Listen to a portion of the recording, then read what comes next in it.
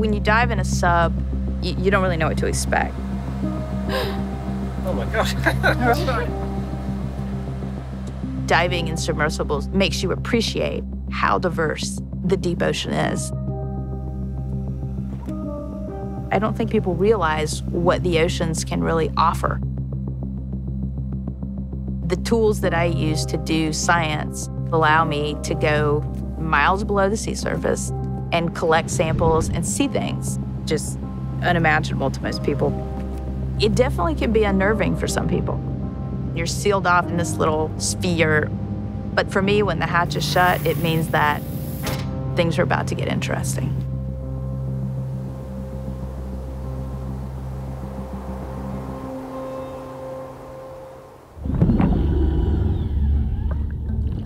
When I went off to college, I didn't even consider being an oceanographer. I didn't really know that you could be. But I took a course my junior year.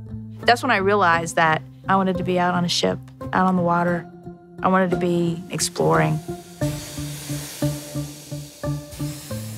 I've probably done between 70 and 100 submersible dives.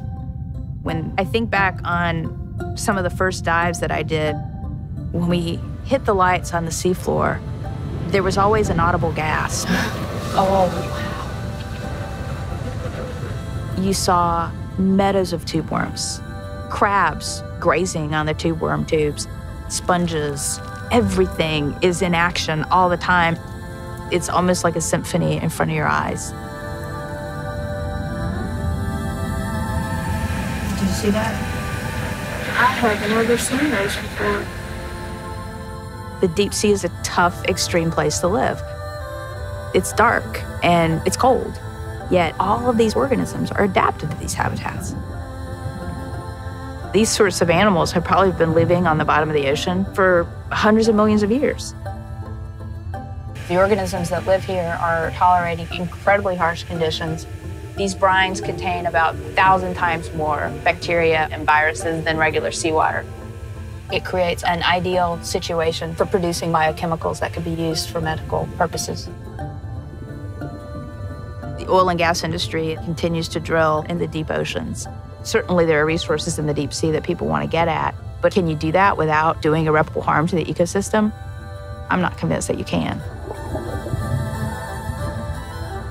We've only explored a fraction of these deep ocean ecosystems.